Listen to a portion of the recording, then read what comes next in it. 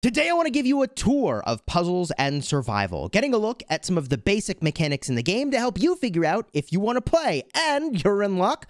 I'm starting a big group that's going to all restart on a new server together. The link is going to be in the description to join my Discord server if you want to check it out. And you don't have to commit long term, even if you just want to binge for the weekend. Use the link in the description, join my Discord server, and you can group up with us to battle in Puzzles and Survival and check out the game. Before I begin, allow me to take a moment to thank the sponsor of this video, and that is Amazon. If you use the link in the description to download the game, that'll let the sponsor of this video know that you found the game through me. It'll take you to a place where you can download through the Amazon Appstore, where you also, if you want, can pick up some Amazon coins.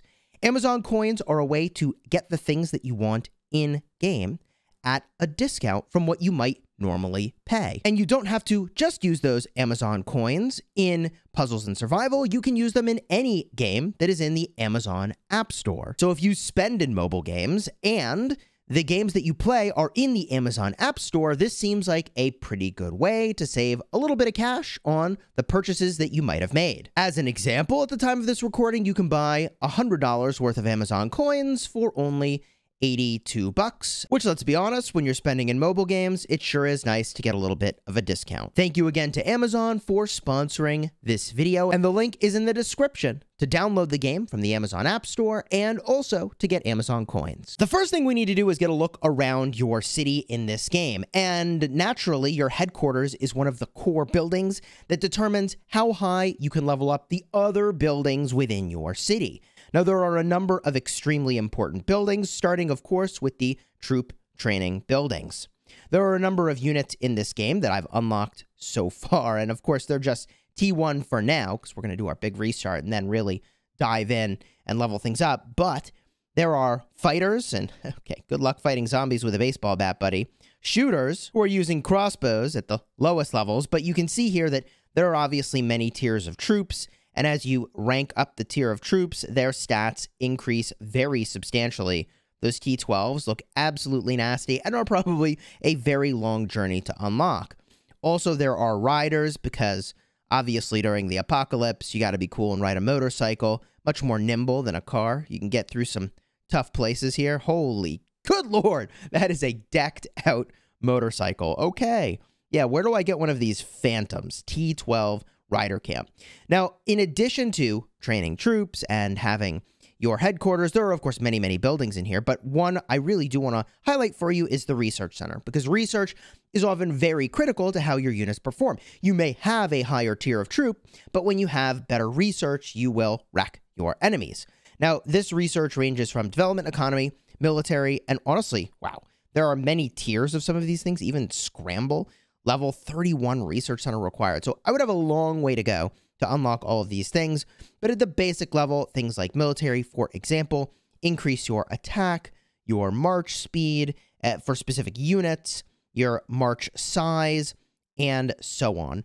So there's a number of choices that you'll ultimately have to make because you will, at some point, be resource gated in this game. In the upper left, you can see I've got some resources here, which you can collect in your city. Okay, city production is generally not the main way that you're going to get resources in this style of game, but the resources you can get at the start of the game include food and wood, and there are, I believe, 2 other currencies that will show up later on for resources that you'll need. But in addition, there are virology labs, and these virology labs give you anti-serum.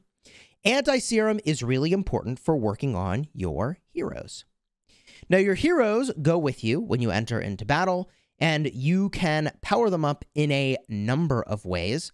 Each of these heroes, which, if we get a look here, has attack, defense, and hit points.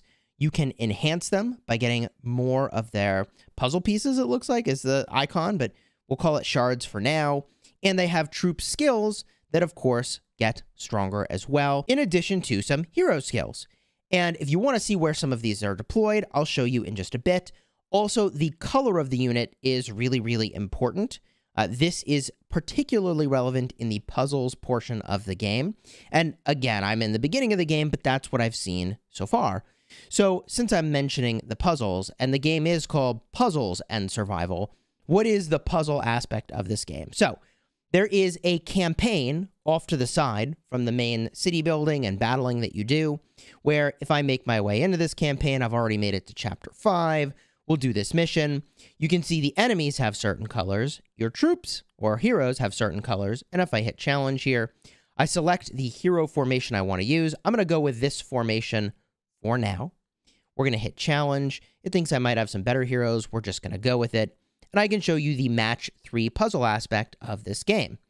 Now, the way this works is that you ultimately match up rows and columns of at least 3 of the same color in the puzzle, and then, boom, it'll do an attack. Here I matched 4. But you see that some of those attacks are weak and some of those attacks are strong. This is because there are colors that counter each other, which you can see in the upper left. Now, I haven't put much thought into what counters what, and I think in the harder levels that will be much more relevant. But in the early levels, you can kind of smash your way through this pretty easily, matching things up as you go, as you see I'm doing here. And you don't have to be terribly exceptional at doing that to get some really good combos, and it's pretty satisfying when you do combo out. Also, there are special items, like I'll use this even though maybe I shouldn't. The grenade will go and destroy some of these nearby tiles. But you also may have noticed when the grenade shot through that it's powering up my heroes.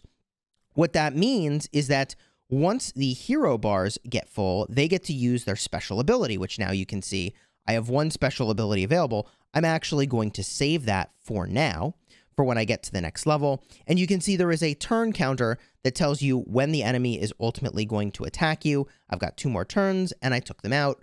There are 3 more rounds, and oh yes, you can see my heroes are all powering up now. Let me jump to the boss. Okay, here we are on the boss stage. I saved up a bunch of my abilities to go smash this thing.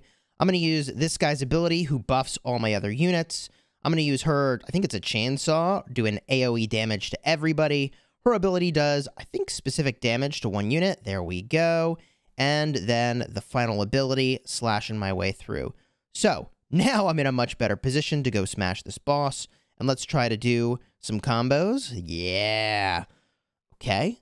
Boss barely did any damage. His big attack comes in 4 turns. I think I'm honestly kind of overpowered for this level. So I'm probably just going to kill this boss before I even get to the point where he's going to do anything too difficult. Oh, okay. Spoke too soon. Team's getting wrecked, but probably okay. I'm going to match the bomb. Does big damage. Boss is down. Smash the final guy. And we're through. The last thing I want to show you very briefly is the world map. And if we just get a look around, you can see my sanctuary. I'm fairly low level on this account because I'm planning to do that restart. Link is in the description. Please do join us. It's going to be a lot of fun. There are zombies on the map that you can target. And if you defeat them, you get a small amount of rewards. You have a limited amount of energy that you can use to go do that with, which you can see in the upper left. I believe it is the soda can currency over there. So if I find maybe a low-level zombie, I can do a search to do that. Zombie level 3. I can beat a zombie level 3, right? T1 units, 200. I have more than that, right? I'm going to do the recommended heroes to go with me. I'm going to quick select my units, and we're going to dispatch. So you can see that does use 5 of the...